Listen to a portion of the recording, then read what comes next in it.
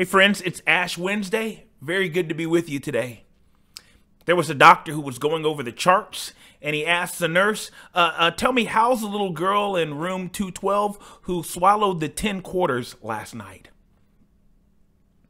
Jesus makes a common sense statement in the 2nd chapter of Mark. He says, it's the sick that need the doctor, not the healthy. Well, that's an important reminder to us of what we're doing on Ash Wednesday. On Ash Wednesday, we're standing in line to make a declaration to the world and to ourselves. Now, the problem is that some people are standing in the wrong line. The people in the wrong line think that receiving the ashes means that they're better than others. Isn't that what happened with the scribes and the Pharisees? They say, Jesus, why are you hanging out with sinners and tax collectors? Why are you hanging out with those type of people?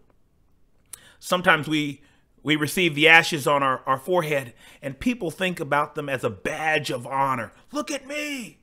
I'm righteous. I'm holy. I'm well. Jesus reminds us that those people won't see the doctor. Why? Because they don't think that they need the doctor. I'm sorry to tell you this, but you're standing in the wrong line. The line we're supposed to be in is a line filled with sinners. It's a line of people getting ready to meet the doctor. Why? Because we need the doctor.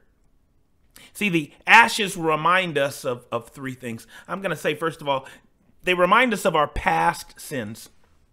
The ashes are made by burning last year's palm branches. It's a reminder to us of the many ways that we've fallen short since last Easter. We promised to follow Jesus with dedication and with joy, but so many times we failed throughout the year.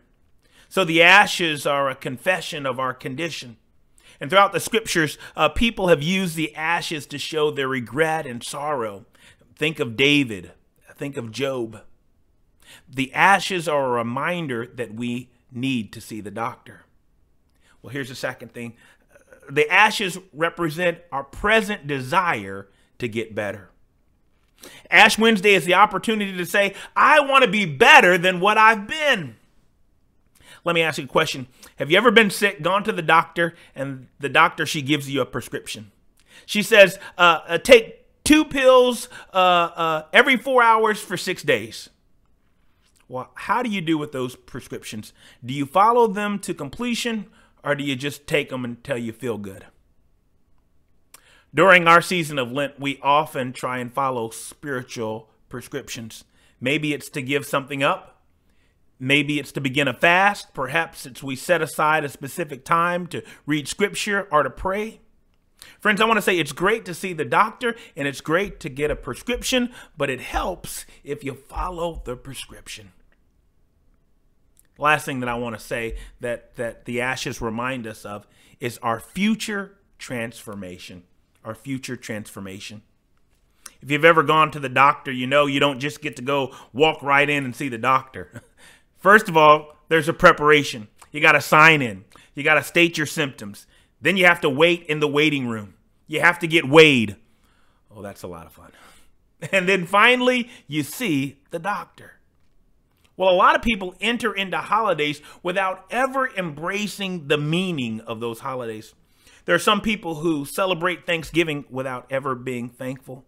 There are some people who celebrate Christmas without ever encountering the Christ.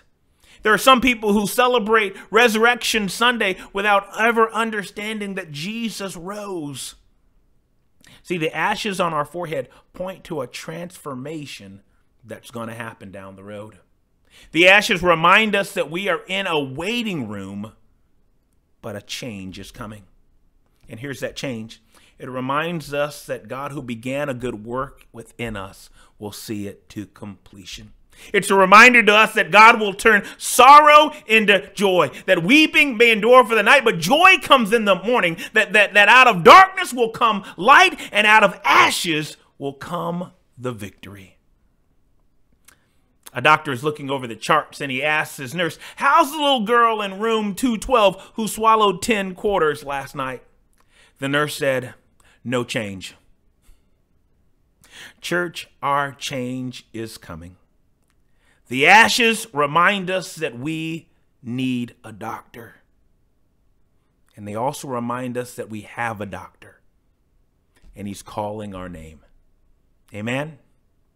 Amen. God bless you.